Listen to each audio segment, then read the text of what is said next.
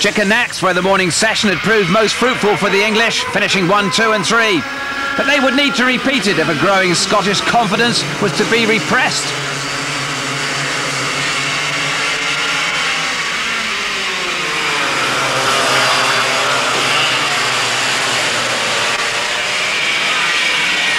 It was a good enough start, Byrne ahead of Conway and Parks, with the Scots grouping bumper to bumper and the Irish providing a diversion.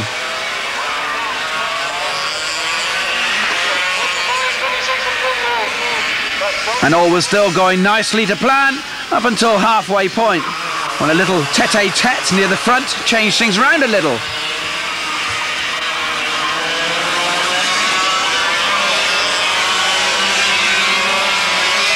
Susie Stoddard, number 5, who had led the Scottish assault, was not best pleased, but neither was Russell Parks. He suffered irreparable damage, and Byrne and Conway were left to battle on alone.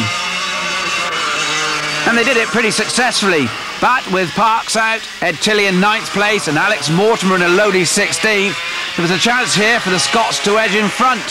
Inglis was 2nd, Wilson 3rd, and Susie Stoddard had recovered to 10th.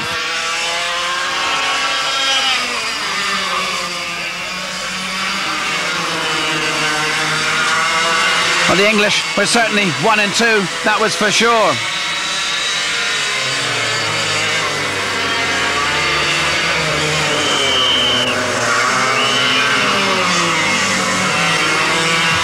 And when it was all totted up, England, in spite of that 1 and 2, had only increased their lead by 4 points.